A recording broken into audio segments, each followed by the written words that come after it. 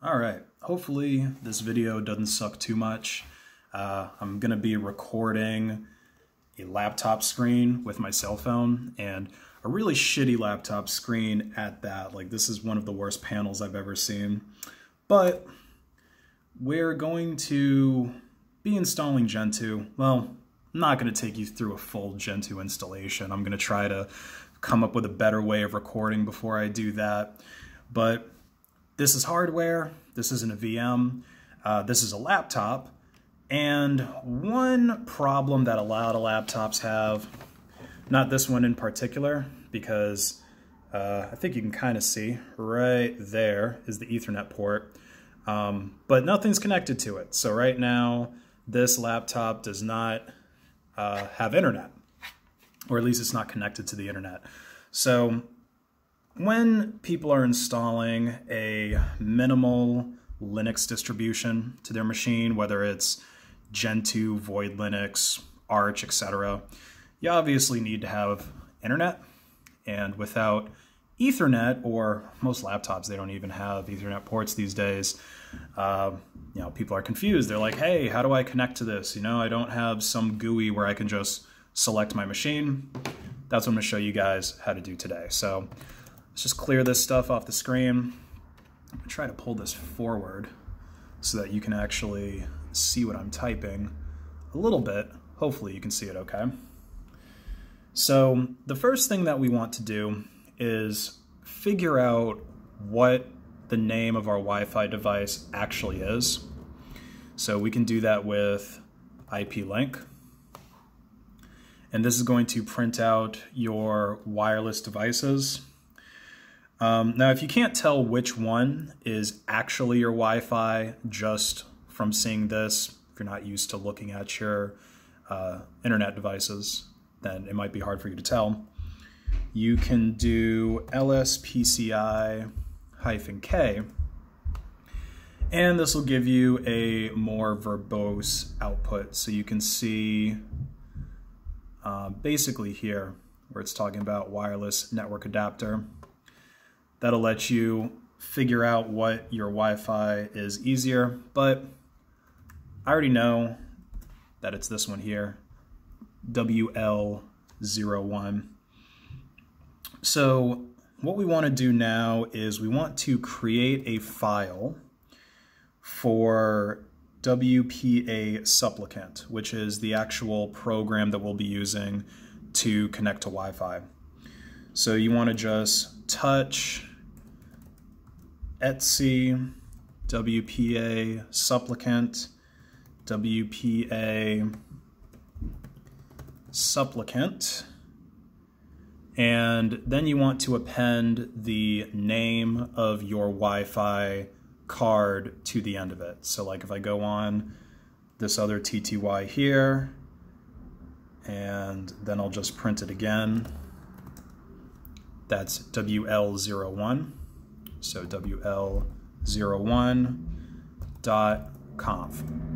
So we just created this file name, WPA supplicant -WL01.conf, in the folder etc WPA supplicant.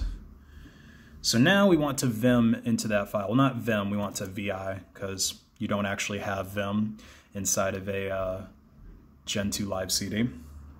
So you want to VI into etc WPA supplicant, WPA supplicant, blah, blah, blah. And then you want to add the following syntax to it: ctrl_interface equals run WPA supplicant. And then on the next line, update config equals 1. Then go ahead and save that. So now at your TTY, you want to run the command WPA passphrase, and then you want to add a string that is representing your SSID. So your SSID, that's your Wi-Fi name, your actual network name. You can just look in your phone to see what the name of your Wi-Fi that you're connected to is. So mine is CIA honeypot. And if your Wi-Fi name has spaces in it, then you're going to want to put this in quotes. If it doesn't have spaces like mine does, then you don't need the quotes. So we'll do CIA honeypot, and my password is glows in the dark. And then we want to output the results from this command to that WPA supplicant conf file that we just created. So etc WPA supplicant blah blah blah .conf. So now if I VI into etc WPA supplicant blah blah blah .conf, you can see that I now have this syntax added to it where it says network, and it's got the SSID, CIA honeypot, it's got the pre-shared key. You actually don't need your pre-shared key to be here inside of the file. You can actually see that it's got a hashtag in front of it, so it's commented out. You could delete this if you want. I guess it's a little bit better for security since you don't have your Wi-Fi password just written in plain text on a random file in your computer. So then we can go ahead and right quit that after we made the change.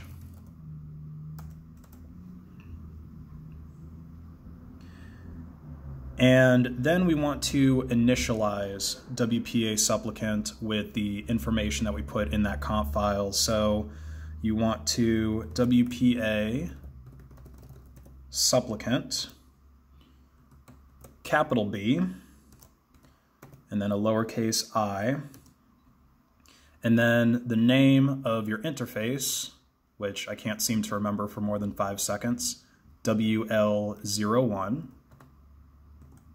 Or that's WL01, right? Yeah, WL lowercase 01. And then C, etc WPA supplicant. So then you're just giving it the path to that configuration file that we created. Hit enter, and then it's going to say up here that it successfully initialized the WPA supplicant. And at this point, you're connected, assuming that you typed everything correctly. So now we can go ahead and test the connection by pinging gnu.org. And so you see, I'm getting ping replies. And again, just so that you guys know, there's no editing magic or anything. Look, there's no Ethernet put in. That USB, that's just the actual Gentoo live CD. Nothing over here on this side either. So, no tricks, just connecting to Wi-Fi on the command line. So we'll go ahead and kill this, and then go to links to download my deploy Gentoo script, since starting to get to the point where I'm a little bit too cool to just install Gentoo the old-fashioned way, you know what I mean? I'm gonna test out my script on here. So there you go, guys. That's how you connect to Wi-Fi from your TTY if you're in a minimalist Linux install. Let me know if you got any questions down in the comments. I'll be sure to let you know if any of the syntax that I typed in here wasn't clear. I'll probably just put it all in the description anyway, because I know that this is pretty shitty quality. Anyway, bye now.